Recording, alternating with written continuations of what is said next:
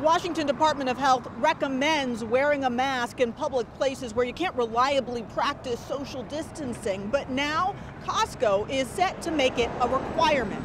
Starting May 4th, members and guests must wear a face covering that covers the mouth and nose at all times. Costco's new rule also announced here on the retailer's website. On this shopping day, plenty of people were already wearing face masks. And on King 5's Facebook page, this comment showing support. My husband and daughter work in healthcare. My son works retail. I fully support stores requiring masks and think they all should. But there's also criticism. One person summed it up as just a false sense of security.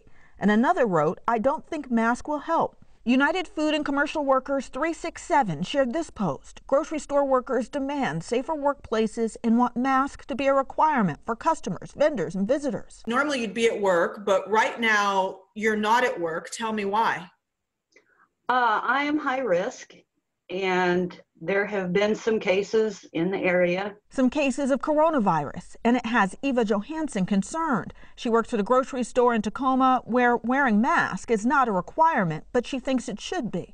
After you leave the store, you're more than welcome to take the thing off. But, you know, we are asking that we all have a little bit of consideration for people, for each other. Some states have made it a requirement. In New York, you must wear a face covering outside the home when you're not able to maintain at least 6 feet of distance between others. Hawaii and Connecticut make face coverings a requirement in some situations too.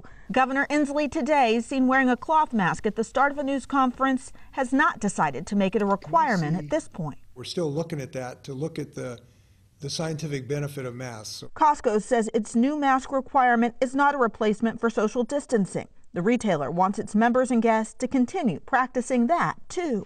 There are some exceptions. Costco says customers 2 years old and under and people who can't wear a mask because of medical conditions don't have to. In Seattle, Natalie Swaby, King 5 News.